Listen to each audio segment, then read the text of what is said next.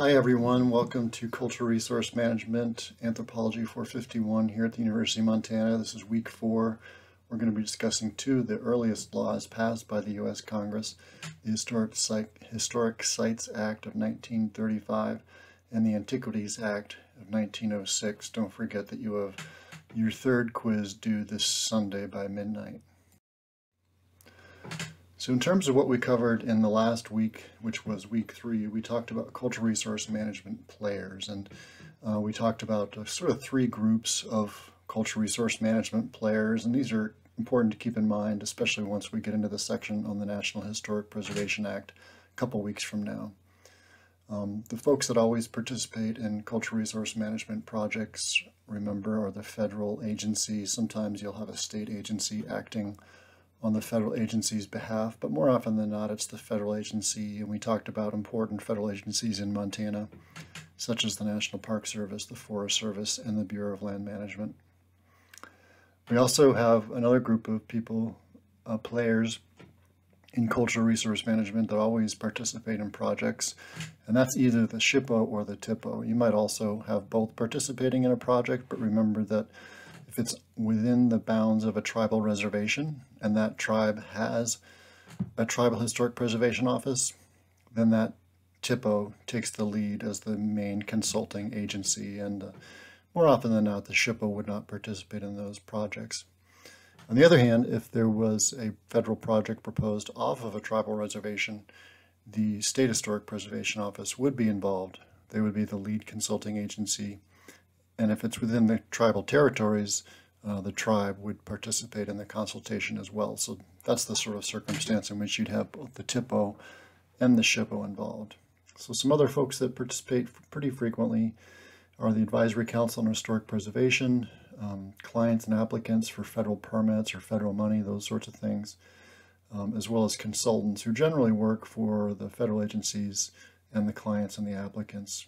You might also have the greater public participating, landowners, other state, local governments, curation facilities, and then those nonprofit organizations who might be in a project advocating for the preservation of a cultural resource. So what we're going to do now is get into the laws, and the rest of the class really is going to be dedicated to a study of the important cultural resource laws in the United States. The first one we're going to talk about is the Historic Sites Act of 1935. And the Antiquities Act of 1906. So we're going to do it in that order too. We're going to start with the Historic Sites Act and then go to the Antiquities Act. And that's because next week we're going to dedicate it to ARPA. Now I think one of the things that you'll learn in the next 2 weeks is that ARPA, the Archaeological Resource Protection Act, was passed in 1979. And it was an update of the Antiquities Act of 1906. They're 2 very similar laws. The Antiquities Act of 1906 had become outdated, and so ARPA was passed. So that's why I'm going to do it in this sequence, starting with the Historic Sites Act first. That way you can see both the Antiquities Act and ARPA back to back. After that, we'll proceed with the National Historic Preservation Act. That'll take up several weeks. Then the DOT Act, NEPA, and NAGPRA. So that's pretty much taking you through the end of the semester, covering all of these laws. So the Historic Sites Act was passed by Congress in 1935. Remember, it's the second law passed. The Antiquities Act was the first one in 1906. Basically what happened was that this organized all federally managed parks, monuments, and historic sites under the National Park Service's rubric. So this established the National Park Service as a key player in cultural resource management, and it still is to this day. So I talked last week about the National Park Service being an important player in cultural resource management, and it's not so much because they're involved in tons and tons of projects, but they manage all the national monuments, all the national parks, and any other sorts of historic sites are managed by the National Park Service. The National Park Service also, remember that they control SHPOs and TIPOs and the funding to those. They also issue standards and guidelines, as well as the National Register bulletins. They also establish the qualifications of professionals within cultural resource management. Essentially what it said was that it's a national policy to preserve for public use historic sites, buildings, and objects of national significance. So the goal was to preserve historic buildings and other historic places in the name of history. So to establish the role of the National Park Service in cultural resource management, it said that the National Park Service will establish a HABS HARE program and establish a National Historic Landmarks list. So the HABS HARE, this is important today. This is for historic architecture. It's the Historic American Bridge Survey, the Historic American Engineering Record. Anytime there's a building that's in a proposed federal project, for example, Walmart's going to put up a new building and they're going to take down an old historic building, that old historic building would need to be recorded using HABS HARE documentation.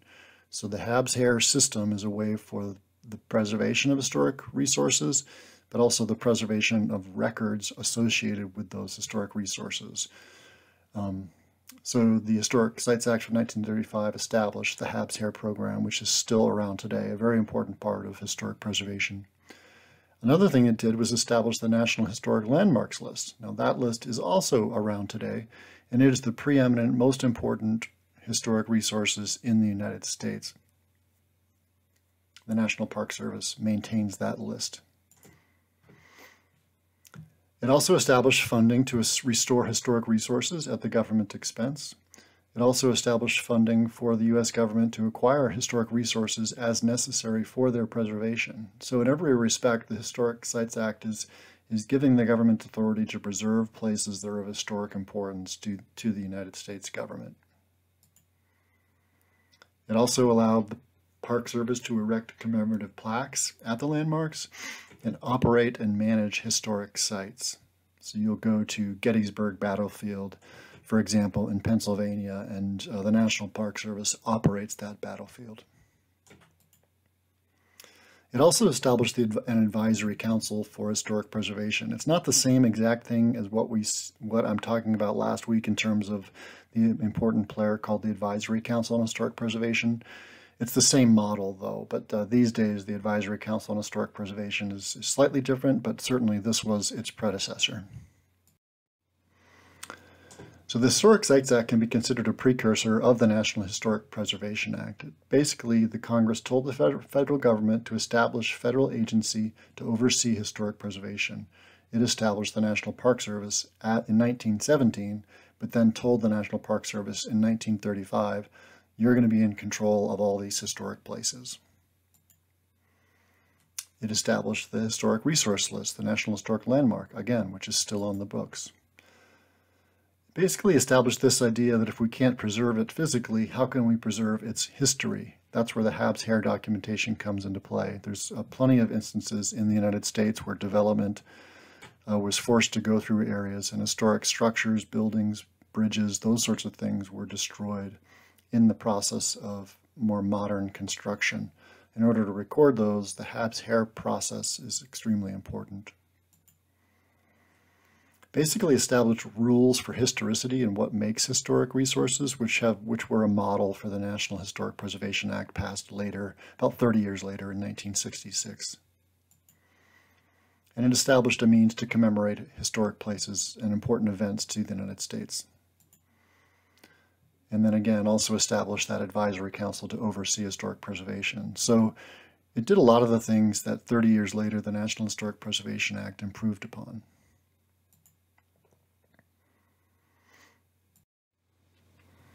So the Antiquities Act was passed in 1906. This was the first federal cultural resource law. Its goal was to prevent destruction of archaeological sites on public land. It also required permits for archaeological excavation at important sites like Chaco Canyon. And remember why this law was passed, because we had people going into these places like Chaco Canyon and the Four Corners region, excavating archaeological sites without the proper expertise, with the goal being to collect those artifacts and sell them to museums. And it did require that artifacts be put in museums. And so in terms of the Antiquities Act of 1906, I put together a MPS video for you on the Antiquities Act, and that's available on Moodle. This law also gave all presidents the right to declare national monuments. And this is the most important part of the law today. The Antiquities Act and its historic aspects aren't used that much, but every president establishes national monuments. Basically, these are historic landmarks, historic and prehistoric structures, and other objects of historic or scientific interest that are situated upon lands owned or controlled by the government of the United States. National monuments have taken on a whole new spin, though, and don't necessarily have to be related to historicity anymore. In terms of the Antiquities Act of 1906, the penalties were fairly minimal for the violation. 90 days was the maximum jail sentence, and the maximum monetary fine was $500. What we're going to learn next week in terms of the Archaeological Resource Protection Act is that those penalties were not deterring people from looting archaeological sites because they could sell the artifacts that they collected for far more than $500. It also had there became a broad interpretation of national monuments. So, for example, Roosevelt set a precedent with establishing the Grand Canyon as a national monument, setting aside 800,000 acres. While the Grand Canyon does have lots and lots of historic aspects, especially related to Native American culture, Roosevelt's purpose for establishing the national monument there really was for the natural beauty of the Grand Canyon, not for the Native American historicity of it, even though that's obviously quite important. That wasn't why Roosevelt did it. He really was interested in the beautiful nature of the Grand Canyon. And so even though the Antiquities Act was established for presidents to establish national monuments related to historic things, since Roosevelt's establishment of the Grand Canyon as a national monument, most presidents and many, if not all presidents, have established many beautiful natural places as national monuments. So it's become something that's not that has not just been related to historic places. So in 2011, the then Congressman from Montana, Denny Rayburg, introduced a proposal to modify the Antiquities Act, meaning that it needed to go through Congress as well. So now the president can just establish national monuments without any consultation with Congress. This proposed modification, which did not pass, would have allowed Congress to be consulted on the establishment of national monuments. Basically what it says is that the president couldn't unilaterally declare monuments, which seems fair, but the law did not pass. So in terms of the monuments in Montana, we have the Little Bighorn Battlefield over in eastern Montana, east of Billings, Pompey's Pillar along the Columbia River, and the Upper Missouri River breaks. So the impact of the Antiquities Act was that it's the first major cultural resource law. It established the U.S. government as a protector of cultural resources.